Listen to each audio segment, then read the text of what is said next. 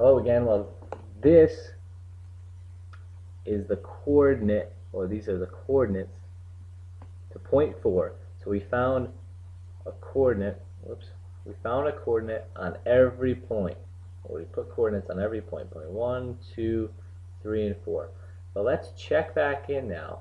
Let's solve for the change in northing and the change in easting to get back to point 1 and see if we get, and see if we get 1,000, 1,000. So I'm going to use this triangle up here.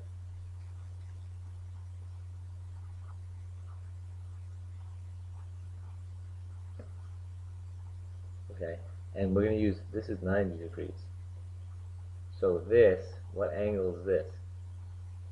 Well, we know north is straight up, and we know the angle here is what? Is our azimuth, 290 degrees.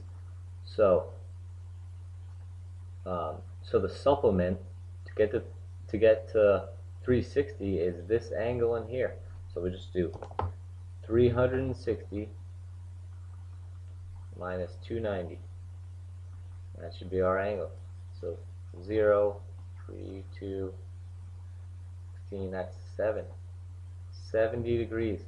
So our angle in here is going to be 70 degrees. Let me draw it down below.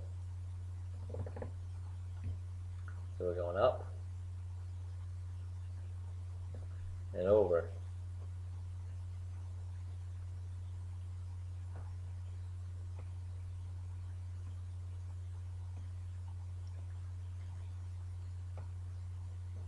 Alright, so we're going from 4 to 1. This angle, we just figured out, was 70 degrees. And the distance is 218.98.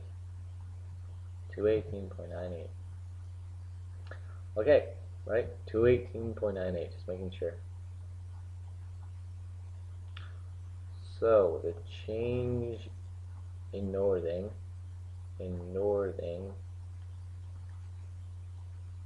and the change in easting.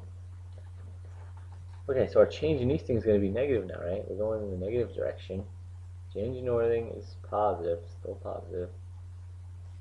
So let's solve for our change in northing. It's going to be the cosine of 70 degrees is equal to the change in northing over 218.98. So our change in northing is equal to 218.98 times 70 cosine. 74.90. Okay, and our change in easting is going to be the sine. Sine of 70 degrees is equal to the change in easting over 218.98. Change in easting is equal to 218.98 times 70 sine.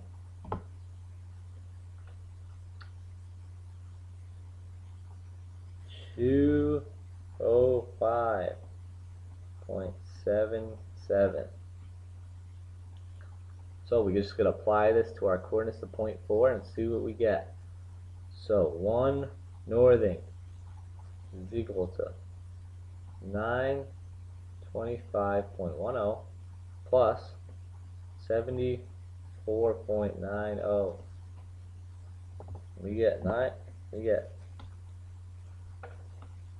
925.10 plus 74.90 is equal to what? 1,000. 1,000. And our northing to point 1, our easting to point 1 is what? Going to be 1,205.77, right? This right here.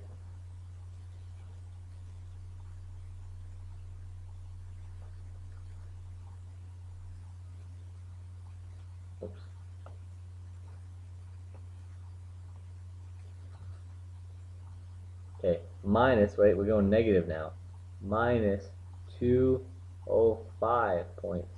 So that's what? That's 1,000. 1,000. So indeed, we got our coordinates to point 1 to be exactly what we started off with. Exactly what we started off with. This is because I made this traverse close, so it doesn't. Traverses don't always close.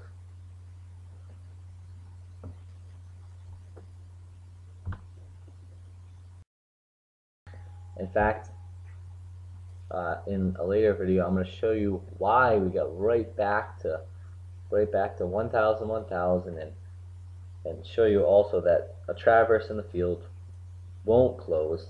Usually it won't close. It has some type of error in it, and that we will fix the error. There's a mathematical way to fix the error so you do in fact end up with 1,000, 1,000.